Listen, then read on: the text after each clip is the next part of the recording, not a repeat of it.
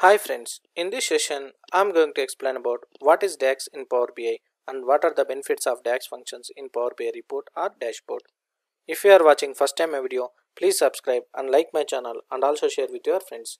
Why? Because in this channel I am providing complete training of Power BI from beginning level to advanced level and also interview questions, real-time project explanation with scenario based monthly updates, much more updated in this channel.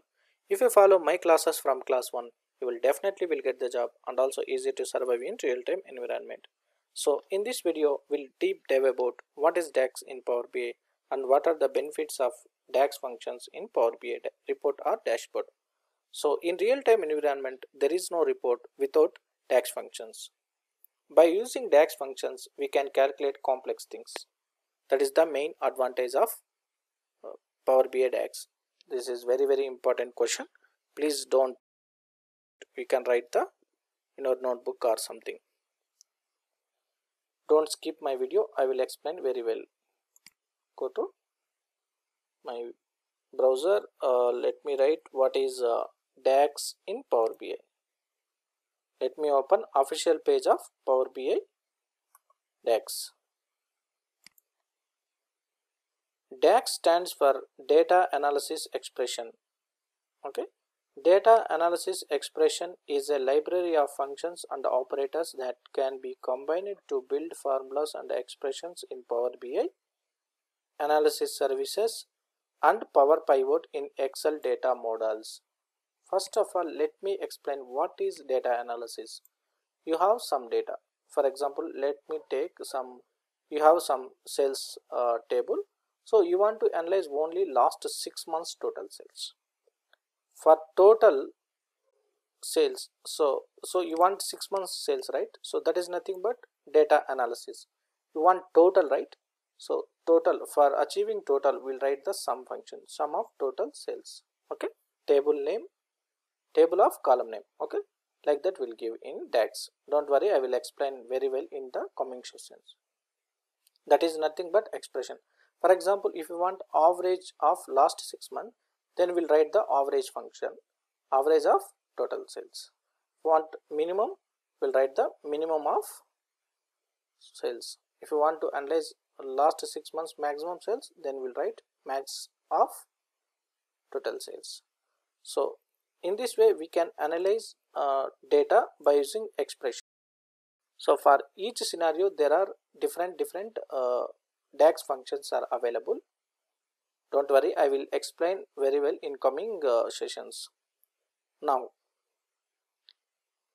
to explain this scenario, let me go to my Power BI desktop. Let me load some data into the Power BI desktop. First of all, let me connect to my SQL server. If anybody watching first time a video, please check class number 3 and 4. Why? Because in class number 3 and 4 I clearly explain how to download and install AdventureWorks DW 2017 and Northwind databases. If you practice these two databases, you will get familiar with the real world data. That's the reason why I am telling. So now let me take some data, dim date and dim geography and fact internet sales. Let me click on load. If you are using import method, so all tables will be loaded into the Power BI desktop in memory. Okay. While loading tables, automatically it will detect the relationship and it will filter the data. Don't worry, it won't take much time to load.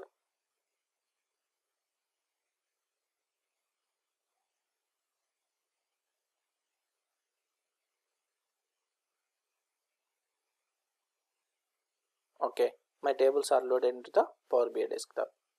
Now I will take calendar year from the dim date. So I am taking one column here and I am taking sales amount from the fact internet sales. Now convert to table visual, right click on summarize. Now you can able to see year wise sales here, but by using DAX functions, if you want, I can analyze the data in between dates.